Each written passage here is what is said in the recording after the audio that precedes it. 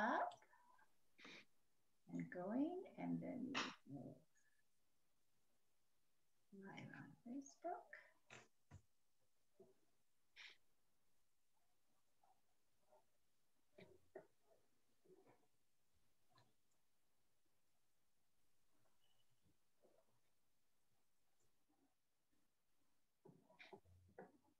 I gather you've been surviving the hurricanes, Dennis?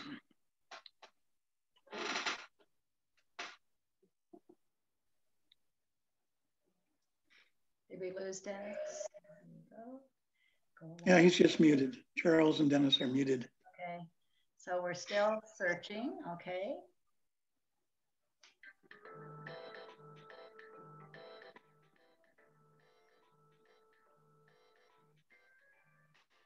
Trouble with my unmute. No, now can you hear me? Yeah. Okay, good. Yeah, we had a little rain with the hurricane last time, came through the roof. So lifted a little bit of the hurricane lifted a little bit of the tiles and allowed the water to get underneath and that kind of stuff. But considering what could have happened, no, everything was fine. A lot of tree branches and palm fronds and all that thing on the ground. So it actually made me get out and work, which I don't tend to do much down here. Dennis is unfortunate and lives in Sarasota, Florida. Well, I used to think that was really fortunate, but damn, it's been so hot. It was a very hot summer. And now today was the first day we actually had the windows open to let cool air in. Here it is halfway through November. So anyway, I'll be looking to come back up to Virginia and find a place to live in the summer. I was going to stay with you, but you're selling your house. So, well, I was hoping you'd buy it, but you hung back. Who's got that kind of money? Not me. Oh, well, just Man. poor Colonel. God. But I was lucky that you sold it so quickly.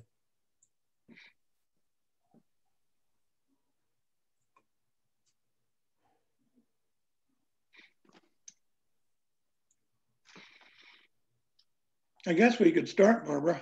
Yeah, so let's get to Zoom. There we go. There, all right.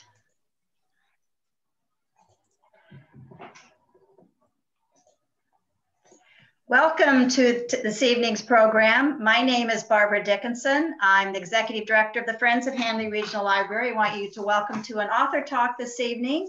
The title of this evening's program is U.S. Colored Troops' Decisive Role in the Civil War.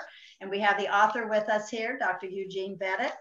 The Friends have been around since 1977. The Friends support the library, the Handley Library at the time, now the Handley Regional Library System, through raising funds sometimes, writing grants, and always providing programs free to our public. So we're very glad to continue that even in the time of virtual and Zoom and live Facebook. So we want to welcome you tonight.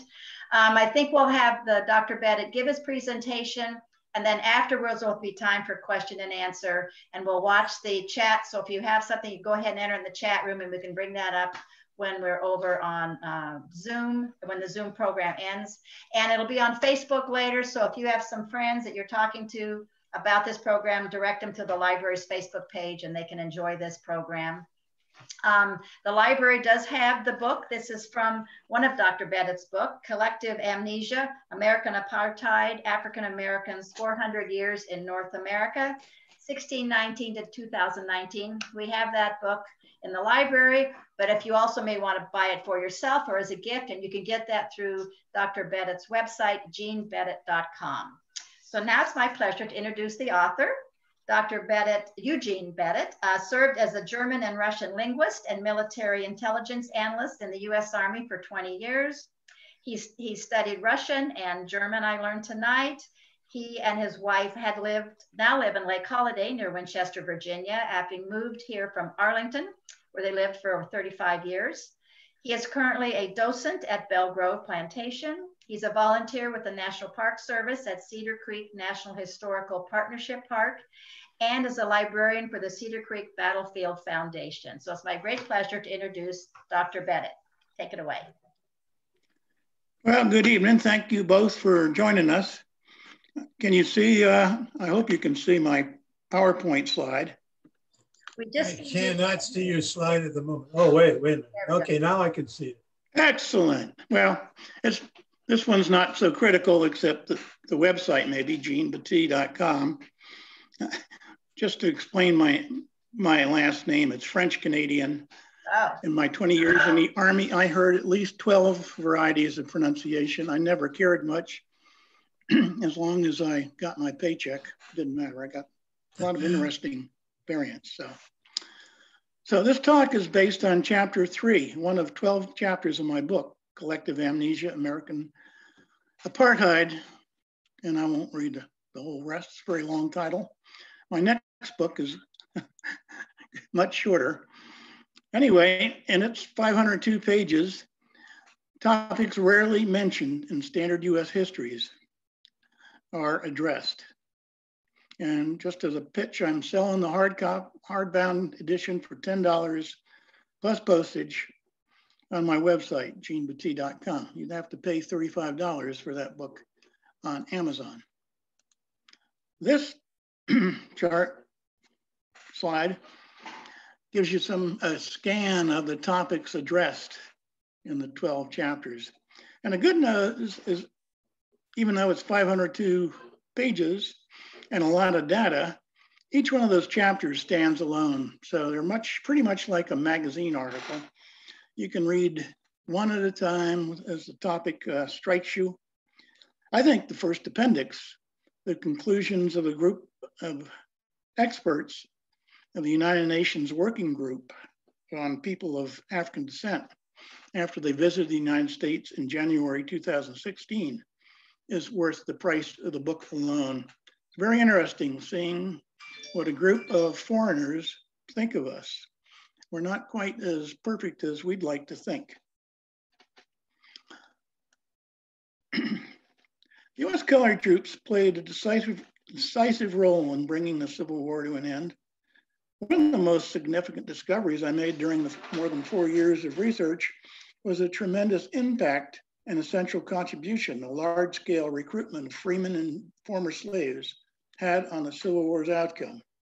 It is no exaggeration to say that without their contribution, the war would have dragged on several more years, and it might have had a far different outcome. US colored troops were as decisive as Grant's leadership in bringing the war to an end in the spring of 1865.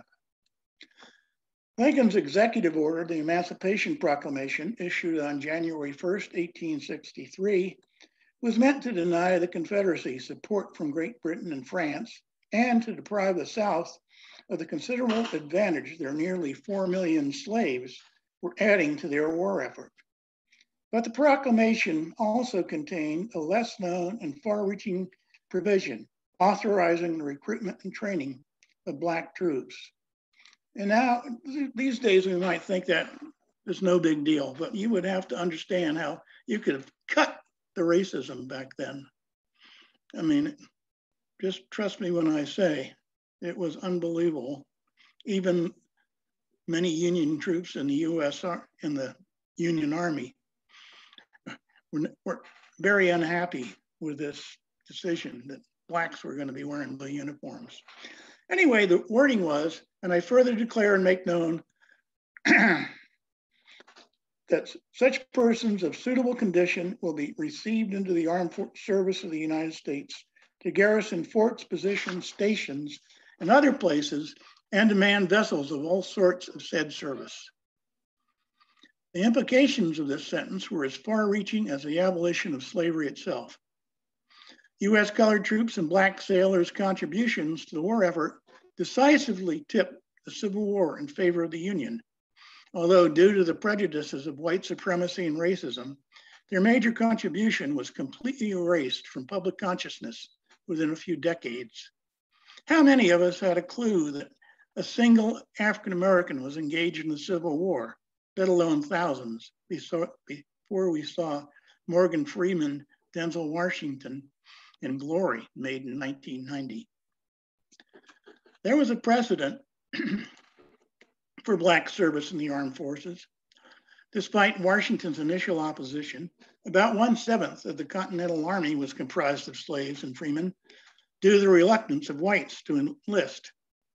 Washington's aide, Colonel Alexander Hamilton, probably helped change Washington's attitude when he said, "The contempt we have been taught to entertain for blacks makes us fancy many things founded neither in reason nor experience. Their natural faculties are probably as good as ours." And 2 black battalions fought with distinction under Andrew Jackson at New Orleans during the War of 1812. But no black troops served during our war with Mexico because South Carolina slavery advocate John C. Calhoun banned African-American service while he was Secretary of War. Lincoln's decision to accept black men in the Union Army was radical, given the prejudice of his time. Indeed, even he originally had misgivings about the recruitment of colored troops, fearing that if blacks were armed, their weapons would fall into the hands of the Confederate Army. But one of Lincoln's great strengths was his openness, and months later, his opinion evolved to authorize the enlistment of blacks. Recruitment began in March 1863. By war's end, slightly 2 years later, the United States colored troops comprised roughly 200,000 men organized into 175 regiments of infantry, cavalry, artillery, and engineers. This was about 10% of the Federal Army under arms and represented a larger force than the Confederacy had in the field on all fronts during the last 2 years of the war. That's kind of a mind-boggling fact, but it's true. U.S. colored troop total was also larger than the Army of the Potomac or of the forces Sherman commanded in the Western Theater of Operations. Significantly, U.S. colored troops were recruited and trained when nearly all other sources of manpower were exhausted on both sides. Confederates resorted to the draft in April 1862, and when North followed suit in mid-1863, major draft riots erupted in many northern cities, including a 4-day outbreak in New York City, suppressed by 4 combat regiments fresh from Gettysburg. Clearly, the North's addition of a force this size in the last 2 years of the war significantly impacted the outcome.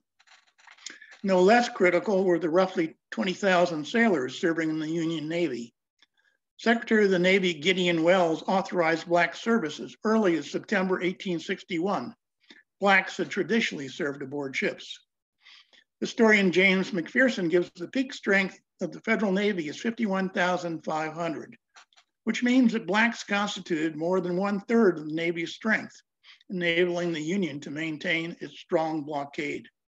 They served in integrated crews, but only at the lowest rank, no possibility of promotion. Secretary of War Edwin Stanton dispatched the Army's Adjutant General, Lorenzo Thomas, to the Mississippi Valley in March 1863 with the mission of recruiting black soldiers. He was supported from the first by the theater commander, General Ulysses S. Grant, who recognized the potential of black troops. Working closely with Grant, Thomas took to his assignment as if it were a religious calling and made a vital contribution to the war effort. Through Thomas's efforts, 14 U.S. colored troop regiments were trained and another 24 were in the process of formation only 5 months later. By the war's end, the old soldier had a hand in organizing 70 regiments, placing over 76,000 black troops under arms, or more than 40% of colored troops, a truly monumental feat. In this, he was fully supported by Grant, who told him, "I am anxious to get as many of these Negro regiments as possible to have them full and completely equipped." The huge windfall of Confederate weaponry captured at Vicksburg on July 4th, 1863, helped make this possible. Ironically, many colored troops were armed with captured Southern weaponry.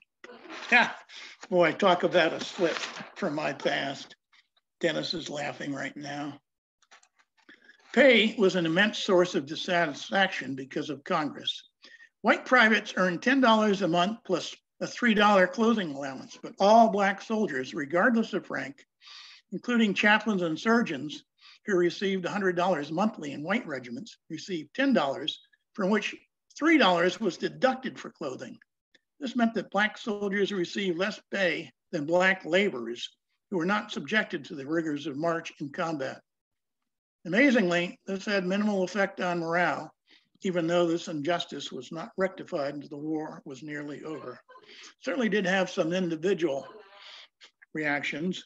At least one sergeant, black sergeant, was executed for protesting too much. But otherwise, they were super soldiers. At first, the North expected little from black troops, reflected in the declaration that they would serve to garrison forts, positions, stations, and other places. But as the North conquered more Confederate territory, there was need for troops to defend lines of communication from raiders like John Singleton Mosby, John Hunt Morgan, and Nathan Bedford Forrest. As the enlistment terms of many white regiments, which had fought since the war began to expire, they were released, creating a greater urgency to use black troops in combat roles. The first major engagement of black troops occurred during the siege of Port Hudson, when 2 Louisiana Native Guard regiments joined other Union forces in assaulting this heavily defended strongpoint. Both regiments attacked with such vigor that prejudiced minds began to change. A white lieutenant who had doubted blacks' valor declared he no longer had any reservations. Another white officer exclaimed that blacks were, quote, far superior in discipline and just as brave as whites. A Massachusetts soldier remarked, a nation of serfs stepped up to the respect of the world and commenced a national existence. 10 days after Port Hudson fell, a Union supply base at Milliken's Bend, garrisoned by about 1,000 men, including 4 understrength, partially trained black companies, was attacked by around 1,500 Confederates. Despite the defenders' antiquated muskets and limited fire support, the Confederates were forced to withdraw. A Southern diarist wrote in her journal, it's hard to believe that Southern soldiers, Texans at that, had been whipped by a mongrel crew of black and white Yankees. But both engagements took place in the Western Theater, far from the war's focus. The battle that cemented the blacks' reputation as fierce fighters took place in July 1863 at Fort Wagner, which protected Charleston, South Carolina. The 54th Massachusetts Infantry Regiment's assault, although repulsed with the loss of almost half the regiment's strength and the death of its gallant commander, Robert Gould Shaw, inspired national attention, memorialized in the movie Glory, just about the only contemporary appreciation of the tremendous role African Americans played during the 4 long, bitter, and bloody years of war. The South responded vehemently to the North's initiative aimed at turning their greatest asset against them. On May 1st, 1863, the Congress of the Confederate States of America issued a joint resolution which stipulated that white officers commanding black units who were captured in battle were to be executed, and black soldiers were to be re-enslaved. The resolution was not followed consistently, despite Southern racial animosity and fears of servile insurrection. Moreover, it had a boomerang effect, causing U.S. colored troop units to fight more resolutely, knowing that slavery or death was a likely consequence of surrender. By war's end, U.S. colored troops had participated in 449 engagements, including 39 major battles. Blacks guarded thousands of railroad bridges, supply depots, and other installations vital to the Union war effort. 33 black regiments, approximately 1/8 of Grant's army, actually Meade's army, participated in the 8-month siege of Petersburg, compelling Lee's Army of Northern Virginia to surrender. Grant himself had ordered their transfer east. In the West, Sherman preferred to use black troops in the rear, guarding depots and bridges. But some of his black regiments participated in combat action, notably the 14th U.S. Colored Infantry, which decisively halted Joe Wheeler's cavalry at Dalton, Georgia, and defeated Nathan Bedford Forrest troopers at Pulaski, Tennessee. And in the last major combat action of the war at Fort Blakely outside of Mobile, Alabama, Black troops led the way. 19 African-American soldiers were awarded the Congressional Medal of Honor. 7 Black sailors received that honor for gallantry, and 13 white officers commanding Black troops also received the award.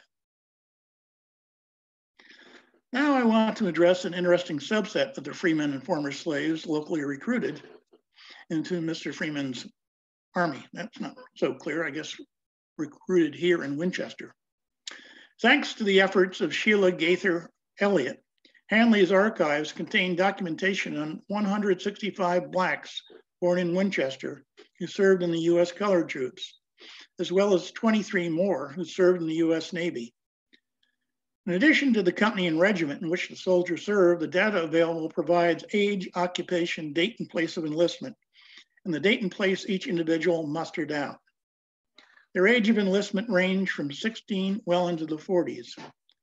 Military records reflect that of these 167 troops from Winchester, only 4 received bounty money, 4 were drafted, and 4 were hired as substitutes. Records also note that only 9 deserted, a dramatically lower percentage than for white troops. The records indicate that slaves and freemen born in Winchester served in 49 discrete U.S. colored troop units.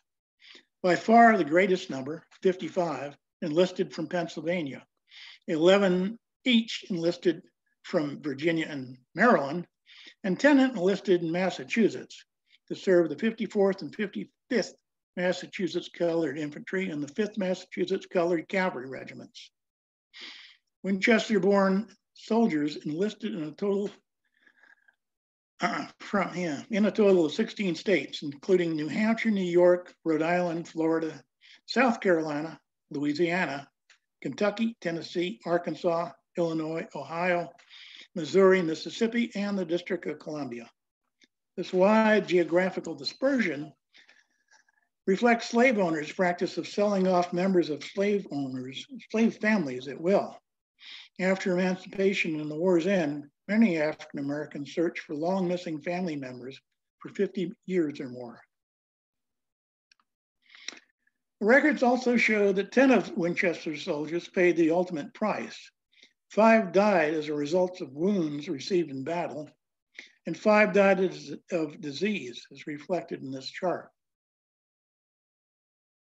2 U.S. colored troops are buried in Winchester's Oric Cemetery on Braddock Street. The photo depicts the tombstone of Richard Festus of the 16th U.S. Colored Heavy Artillery Regiment. 2 more are buried in Winchester National Cemetery, including Philip Lewis Brent of the 4th U.S. Colored Infantry. Local African Americans were not limited to service in the U.S. colored troops. Because he had a pass permitting him to sell vegetables in Winchester, Thomas Law, a slave owned by a prominent Winchester attorney, Richard Byrd, who lived in Berryville in Clark County, was able to pass critical information from Rebecca Wright, a Quaker school teacher living in Winchester, to General Philip Sheridan. When Wright informed Law, and he passed the information to Sheridan, that Jubal Early's forces had been reduced by an infantry division in 1 artillery battalion. Laws carried the information compressed in a small pellet wrapped in tinfoil inside his mouth to Sheridan, who sprang into action, resulting in twin significant victories at 3rd Winchester and Fisher's Hill. Those of us who were local know there were 3 battles of Winchester, and the 3rd was the only one that the Union came out on top. And it was due to these 2 folks, but Thomas Law's brave participation, because he would have been shot as a spy. Rebecca Wright was rewarded for her action after war with a position in the Department of the Treasury. Thomas Laws was offered a position in Washington for his bravery, but he chose to continue farming in the valley and was buried by his son in the Milton Valley Cemetery in Berryville's Josephine City. The valor of Black troops was recognized at the highest levels. After the first year U.S. colored troops had served in the field, Secretary of War Edwin Stanton declared, "Many people believed or pretended to believe and confidently asserted that freed slaves would not make good soldiers, that they would lack courage and could not be subjected to military discipline. Facts have shown how groundless were those apprehensions." Lincoln also valued U.S. colored troops' contribution to the Union war effort, recognizing shortly before his death that Black troops were stationed from Richmond to the mouth of the Rio Grande. He said, "We cannot spare the 140 or 50,000 now serving as soldiers, seamen, and laborers. This is not a question of sentiment or taste, but one of physical force. Keep it, and you can save the Union. Throw it away, and the Union goes with it." Unfortunately, Lincoln's assassination 5 days after Appomattox resulted in much changed situation. But one of the best Black regiments was ordered to march to Richmond to participate in the funeral. In fact, they marched at the head of the column. The regiment selected a veteran of the Petersburg trenches, and which had been among the first federal units to enter Richmond, marched proudly at the head of the procession. But Black troops' record began to be erased when the two-day Grand Review was held 5 days later in Washington, D.C. on May 23rd and 24th. The first day, the Army of the Potomac was reviewed by General Grant and President Andrew Johnson. Although Black troops were a significant part of Meade's army, none marched past the reviewing stand. The following day, when Sherman's rangy troops who marched across Georgia and North and South Carolina paraded, a battalion of Black engineer troops marched at the head of each brigade of one single corps, carrying shovel and axe, wearing their ragged and torn plantation garments. Not one single Black soldier marched along Pennsylvania Avenue wearing a blue Yankee uniform either day. Both armies had substantial numbers of U.S. colored troops assigned, so it is telling that Black soldiers were not among those triumphant ranks. This almost certainly reflects the strong, very strong racial bias of Lincoln's successor, War Democrat Andrew Johnson. Black soldiers achieved much during the Civil War despite great odds. U.S. colored troops subdued in large part their severest enemy, white prejudice, by their discipline in camp, on the march, and in battle. I think Colonel Norman Hollowell, who had commanded the 55th Massachusetts Colored Infantry, provided the best summation at a reunion in 1892. "We called upon them in the time of our trial, when volunteering had ceased, when the draft was a partial failure, and the bounty system a senseless extravagance. They were not eligible for promotion. They were not to be treated as prisoners of war. Nothing was definite, except they could be shot and hanged as soldiers. Fortunate indeed it is for us, as well as for them, that they were equal to the crisis, and the grand historic moment which comes to a race only once in many centuries came to them, and they recognized it." Black troops, coupled with Lieutenant General U.S. Grant's strategic vision, were major factors in bringing the Civil War to a conclusion. The performance of U.S. colored troops influenced the subsequent passage of the 14th Amendment in 1868, which stipulated that all persons born or naturalized in the United States are citizens whose rights may not be abridged by any state. The 15th Amendment, passed in 1870, guaranteed the right to vote regardless of race, color, or previous condition of servitude. There was another effect too. In 1866, Congress authorized 6 Black regular Army regiments, later reduced due to budgetary constraints to 4. And those 4 regiments were later called the Buffalo Soldiers. They were 20% of the Army that won the West.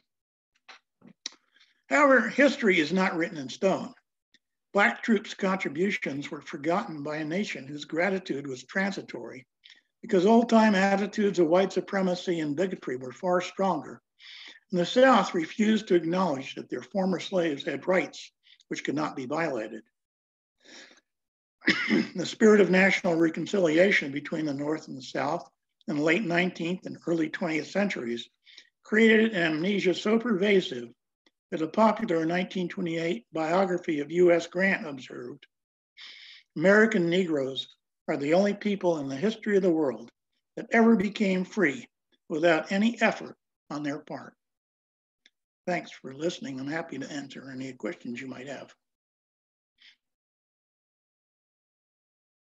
That's all, y'all.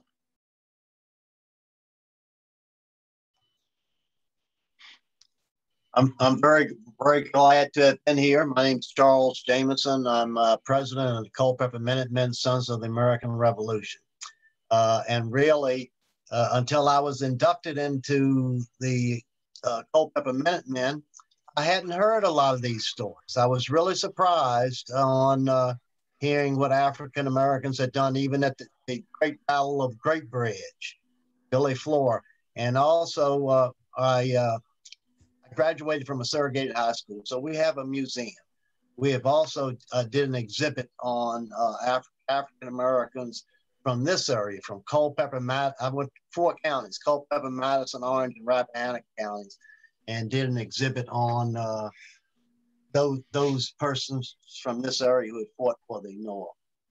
But it's very interesting to know this history and that other people are interested in finding out this stuff. I've read several books, and it's sort of a sad story when you read some of them that the African American they were fighting for freedoms that they were in hopes of one day receiving. A lot of times. Yeah, and this was not a one-time thing. They fought in the Spanish-American War. They fought in the First World War. They fought in the Second World War in segregated units, and they distinguished themselves, and they got many accolades at the time, and within, let's say, 2 years, it's like it never happened. And not only that, after the First and Second World Wars, a goodly number of them who had the poor judgment, I guess, to wear their uniform back in their hometown were lynched for that very reason. After the Second World War, a sergeant was punched by a sheriff who stuck his billy club in the guy's eye. He blinded the sergeant for life just because he had just been discharged and was coming home very proudly in his uniform. I mean, it's amazing. We'll have to get in contact, Charles. Yeah, that would be good. That would be good. Like I said, I was up in Winchester this past weekend to a flag retirement ceremony in Middletown. But also in the library, I guess I have a friend who's in the SAR from that area, Becky Ebert, that is in the I know Becky. Yep. Yeah. She helped me out a lot. Okay, yeah, I just know her through Brett, through a friend, but I know she's in the archives and she's heavily involved. That's where I got the information on the 167 blacks who enlisted from the Winchester area. Okay. I was kind of surprised that there were that many. Yeah. Statistics are pretty interesting, especially their geographical dispersion. How did you go about finding those Winchester soldiers? What's your research? I talked to Becky, and she told me. Were they on muster rolls? Were they on muster rolls? Were they? Well, let's see. I got Sheila Gaither Elliott, who I never met the lady, but she did all the research. She downloaded their service records, which were all in a file, and all I had to do was copy them, compile, doing the thing I like best, make a chart, compile. I was a bean counter in the Army. I mean, order of battle officer and analyst. Like Dennis, we were many places together in the Army. Do you happen to know anything about the Freedmen's Bureau? Was there a Freedmen's Bureau in Winchester after the war? Yes, there was. Yes, there was. Freedmen's Bureau didn't last all that long because, well, it's no surprise. Southerners were not thrilled having lost their slaves, because it's like losing a fleet of Cadillacs. Slaves were not cheap. And that was their wealth, you know, I mean, suddenly it was gone. And suddenly the radicals, which is an interesting name because their only radicality was thinking that, well, these guys are free, they're human beings, so we have to treat them like that. That was radical. I mean, but there are many terms like scalawag and carpetbagger that Southerners slapped on these folks that stick to this day. I mean, they give a certain spin. Anyway, I highly recommend the investment of $10 in my book. Oh, I'm sure you do. Oh, yeah, I do. Why don't you buy them for gifts? Does Sean have one? That's my godson, his son. Uh-oh, here it comes. Yeah, he's got it. Right there. Yeah, I think I made you buy that one. I gave you a free copy of War's Cost, my first book. Did you? Okay, question for you. Yeah, it's going to be a good one. Well, no, I mean, since you focus, I mean, your book is about 400 years of the experience of African American or Blacks in the country. But your presentation here is on the Civil War. So I focused differently when I was listening to you. And right in the beginning, you said that your Black soldiers performed a decisive role in the war, in the outcome of the war. I think that's your... Yeah, that's my thesis. That's the same thing as saying, without the colored troops, the Union would not have won the war? No, I wouldn't go that far, but what's the word decisive mean? Because it would have lasted much longer. It wasn't decisive. But I'm not picking over words. But if that's your lead in when you say decisive, that means it's decisive. They wouldn't have won the war without the Blacks. But if you... Well, that's your interpretation, not mine. Well, it's an interpretation of the word decisive. But if you can prove that, if you set up a good argument for that, and you do, I mean, in my mind, you have all the parts of a good argument for that, if you wanted to carry it to that, you would hold a piece of ground in the Civil War historian group that would only be occupied by you and maybe a small number of other people. But that would focus a lot of attention on your book as a whole and on this contention about the Civil War. And I think it would propel you and your book into a mainstream discussion about that. I mean, just as an aside, somebody wrote a piece 3 years back or something, I forget the person's name, and you all aware of the result of it, said that the Blacks were extremely important to building the White House and other buildings in the Washington, D.C. area. That morphed into Blacks built the White House in D.C. as well as other government buildings.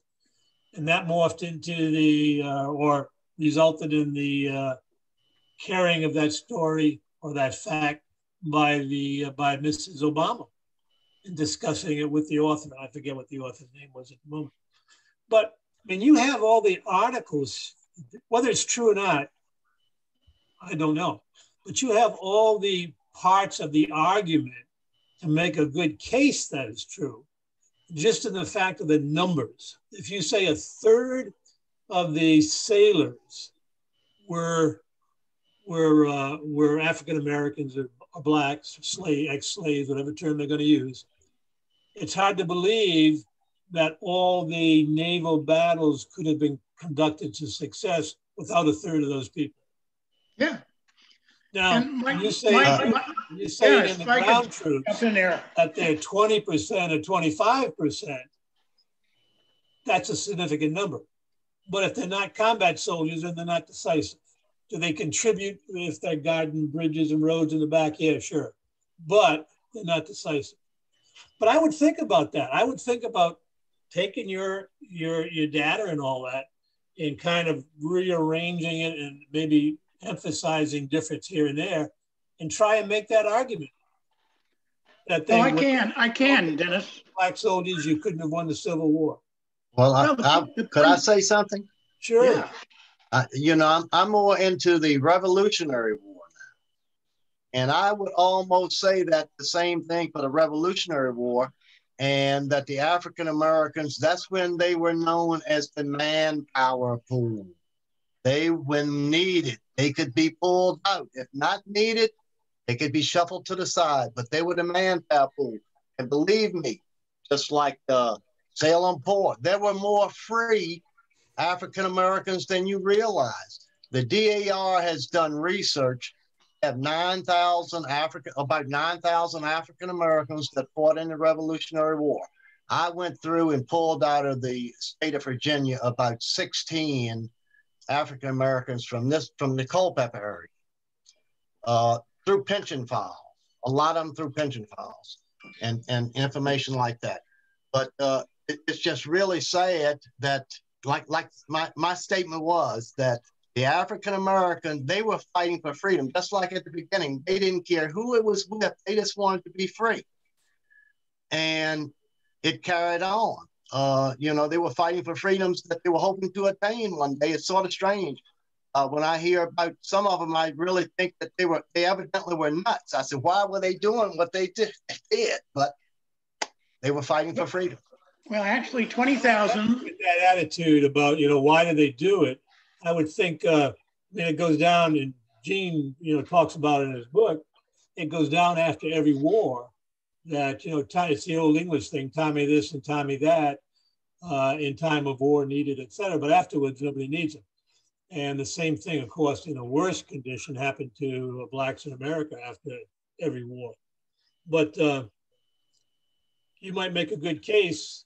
I mean, Gino uses a number of 1/7 of the revolutionary forces Black, right? You use that.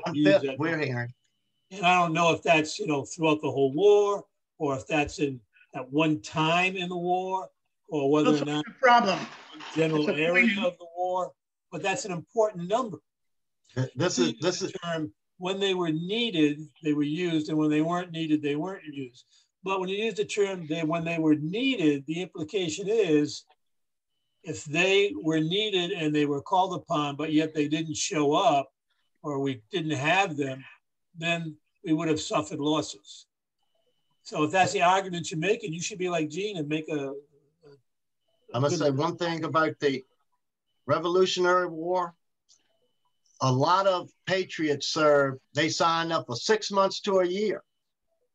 If an African American went in, most of the time they were in for 3 to 5 years or whatever. They were in there till it was over, or they couldn't go any longer because they were fighting for freedoms. And it was different with them than what I've read on all of the records. And even from Culpeper, a lot of them served 3 to 5 years.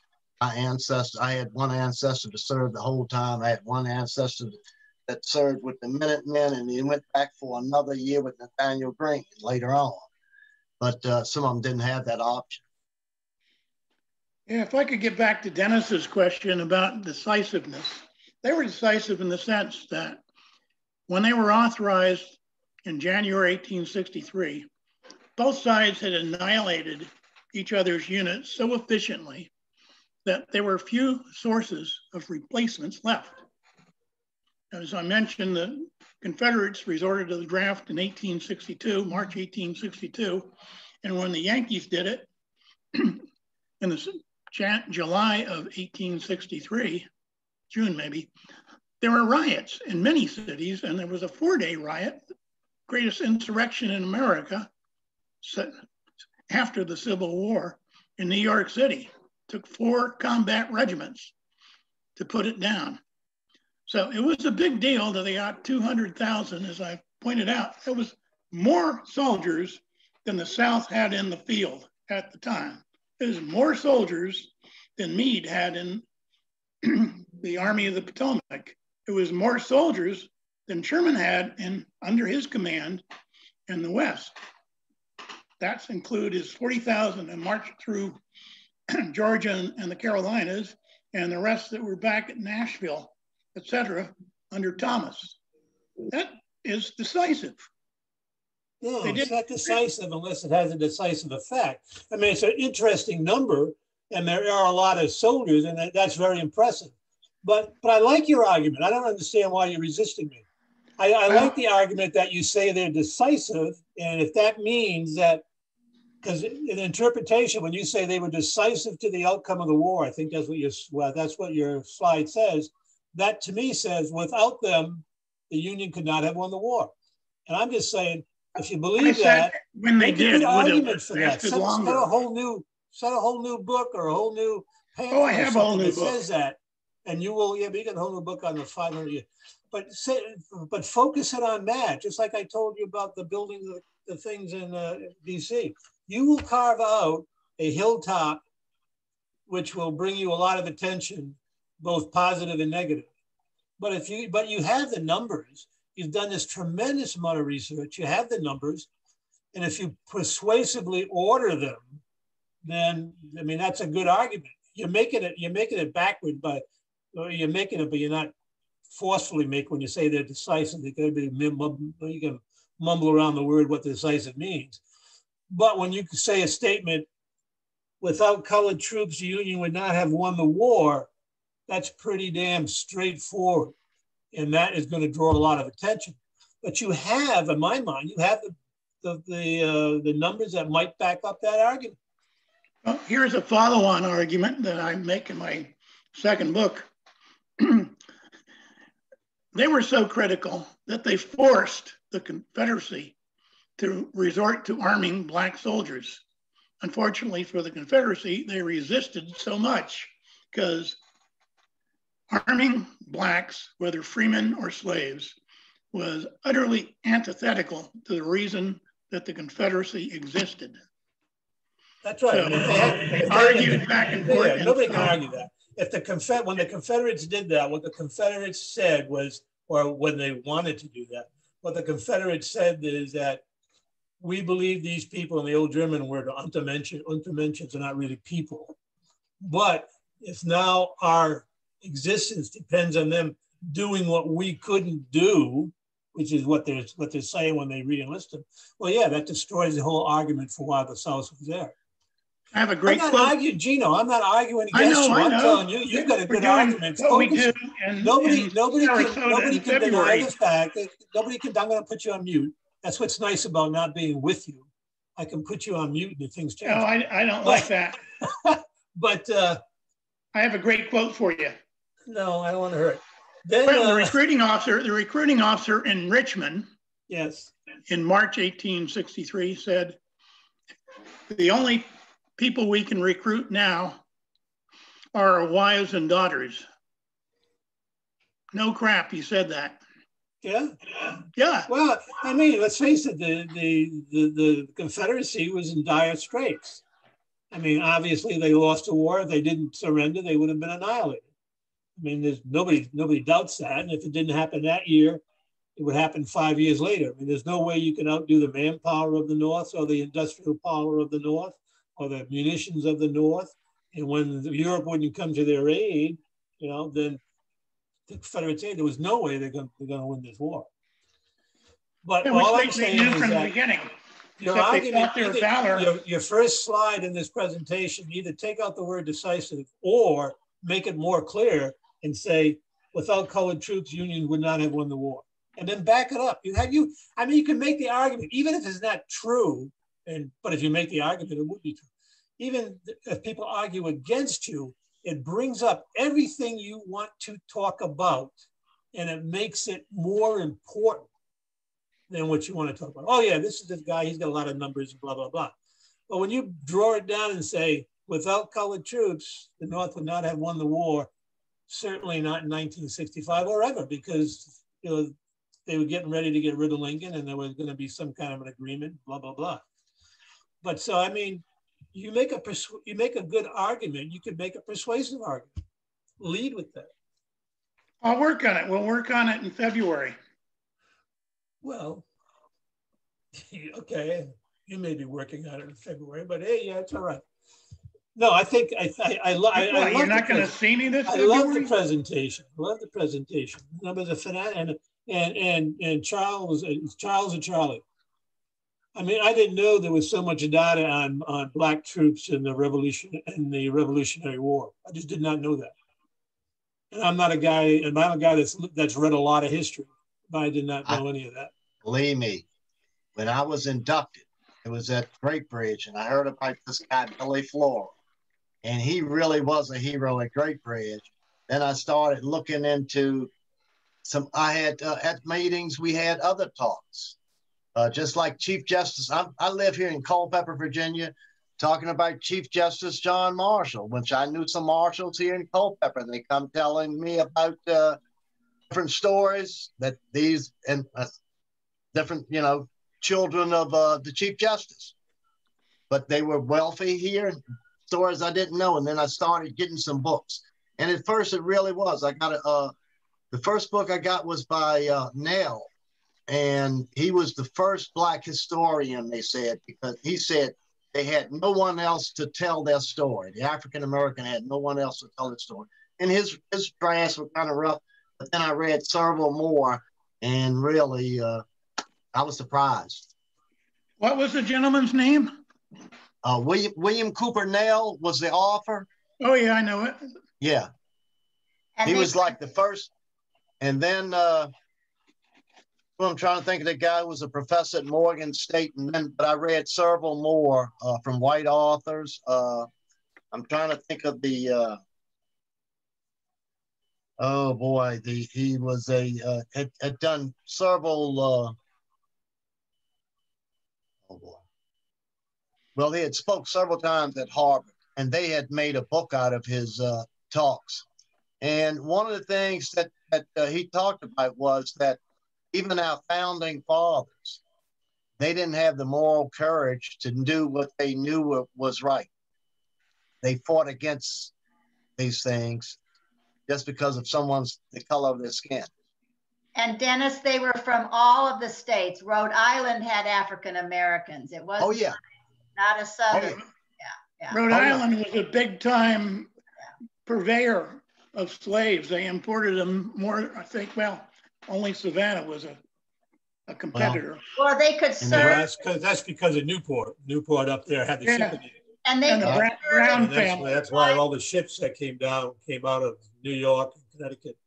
And if they survived, they got their freedom. And if they didn't, their owner got the value of their value was on part of their service record. So the Revolutionary War is interesting. And the same with Native Americans. Yep. They served at the time. They did. We in every war. Yep. But it is. Go ahead. Charles, is there one particular, besides William Cooper Nell, is there a book on Black African American service in the Revolutionary War that you would recommend? Yes. Hold on. Let's see. Yeah, that's how I have to operate these days too.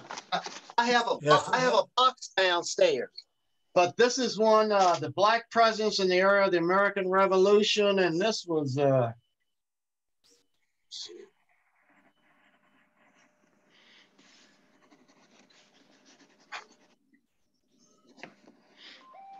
By Sidney Kaplan. But I look, you have my email address. I have many more. There's also, I'm trying to think of this professor who was after Nell. He got a grant at Morgan State, and he did a book also. And one thing I liked about him, they did a lot. Half of the pages were research notes showing where they had gotten the stuff, Yeah, that's what my book does. Okay. I don't think I have your email. Okay, CCJ 1947 @gmail.com. And I have some Patriots from the American Revolution. It's about that thick. It's like I said, I have about 5,000 and some names, but the DAR, and some of them may be Brutus owned by so-and-so. Not even, Yeah. A lot of them were like that. But I was surprised at how many that were free, and a lot of mulattoes. On the pension files, they would be yellow, mixed race, Indian, and I was surprised at that. I wonder how their race got mixed.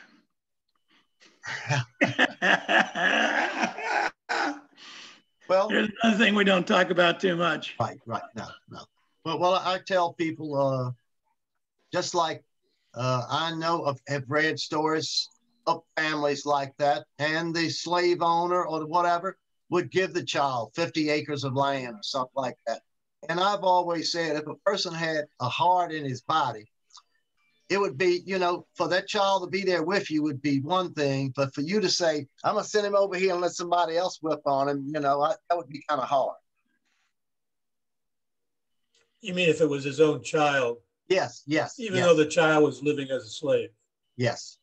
Yeah. To me, no, what amazed me was what you said was not that there were, blacks were in the Revolutionary War, but your number, a seventh of the, that's a significant number of, just like Gino's when he talked about the Navy. Those are significant numbers. Yeah. Well, I tell you, I go with a lot of them. They go as many as the fifth. It's a book called The Forgotten Fifth. And I think that's the one that was by the, oh boy, I've got a box of books downstairs right now, but I know one was The Forgotten Fifth. I can Google it. Yeah. Well, about 20,000 blacks fought for the British during the Revolutionary War. Yeah.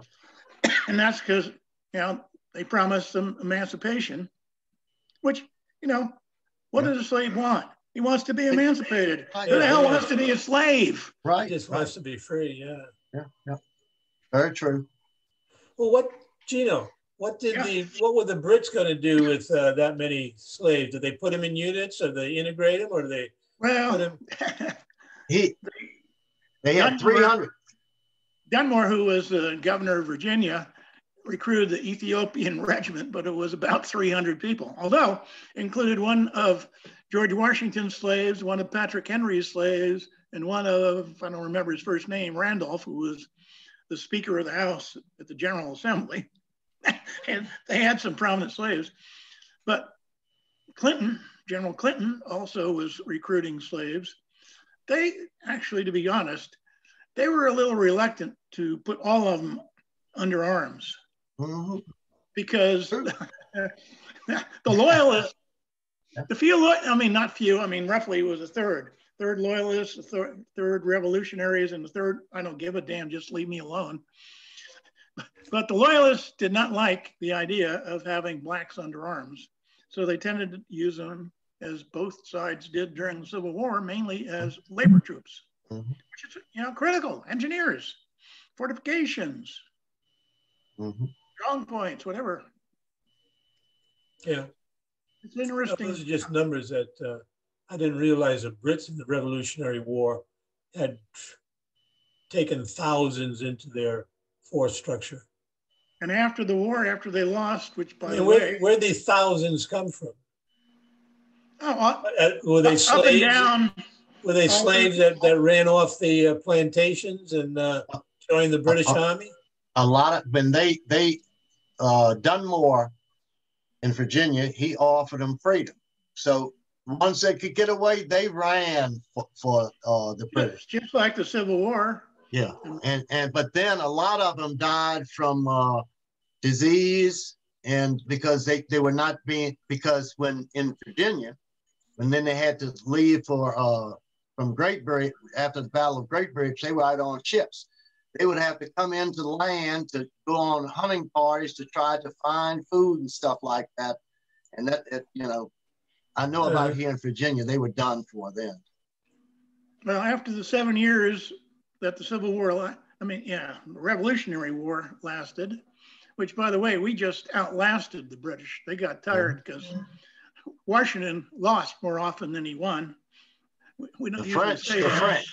And the French came in and they kind of changed things. Anyway, after the peace treaty, a lot of the former slaves that had run away and supported the British Many of them went to Halifax, and a lot of others went to Ontario, but some went to Haiti, other places. I mean, even a few went to Great Britain, not many, but. Okay, let's get back to your presentation today. Are you willing to say, without colored troops, Union would not have won the war? No, because okay, that's all I want to know about your presentation. Thank you. I understand the rest of it. Decisive, it would have lasted potentially 2 more years, and it's not guaranteed that the North would have won. No, it's not guaranteed. It's not guaranteed that the North would have kept on fighting. Not guaranteed that Abraham Lincoln would have been reelected. Yeah, McClellan might have been the next president instead of Andy Jackson, who was a disaster. I won't go there. It would have been 2 different countries, so it wouldn't have been one country. Anyway, it's all interesting. I used to think that history was boring. Now I know there's nothing more exciting in the world. Oh, I wouldn't go that far, but history is exciting. Huh? I would, old man. Well, we're not. That's an issue that you have to deal with. Anyway, no, very interesting. Very interesting. Thank you all very much. I hope you spread the word about the book, the conversation. Come to the library. When you come up here, Dennis, come up to look for some property. We'll show you our great library, Charles, when you come back. Well, great. It's a unique library. It was, what's the right word, Barbara? John Hanley, who was a lawyer from Pennsylvania, provided the funds. He did. He provided the funds for the library, the high school. And a high school. And a black school. And school for the poor children, which is where the Black kids went in the days of segregation. And that building, they're renovating it now and going to bring some of that 20th century history alive in this community. So they're working on. That's interesting, Barbara. Did Mr. Hanley initially live in Winchester and then move to Pennsylvania? He did not. He visited here. He was from Scranton, Pennsylvania. There's some speculation that he was sort of a Southern sympathizer, and he had no children. So he invested money, and he also wanted a hotel. But he had only visited Winchester. Oh, interesting. It is. It's fascinating. You all must have made a great impression on him. Yeah. Well, it's a great city. And Scranton paved parts of the roads and not part, and charged him. So he got annoyed with the governing structure in his own community. So it was just, the stars were aligned, and we the benefit. But it's a beautiful building and opened in 1913, and has wonderful archives full of great research opportunities. And so. And here you're putting on Zoom presentation. Now, we have it's funny how it evolved. We're zooming around the world. Yeah. Well, thank you. That was very enjoyable. Thank you. Yes, thank you very much. Thank you. Thank you all for joining us. Good meeting you, Gino. I'll see you in February. I'll be checking on those books. Okay. Okay. Thank you. Bye-bye. Thank you. Night. Good night.